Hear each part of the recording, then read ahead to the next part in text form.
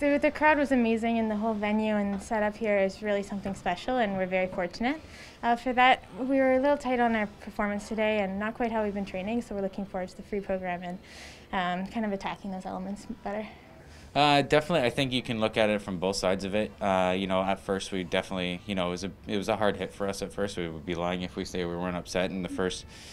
It was more actually when we got back from Four Continents, because we didn't really have time to process the whole thing because we had to train and compete Four Continents about a week later.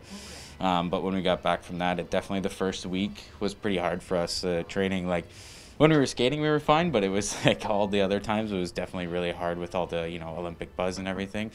But as the weeks went on, we got over and moved on to potentially preparing for this, because we know we were alternates, so in case something happens, which a lot of the times in Olympic season there is something that happens to some of those teams. So we kind of set our eyes on that, and then once we got told we were going, it was obviously a little even easier to get going in training, but we felt like we prepared well coming into this.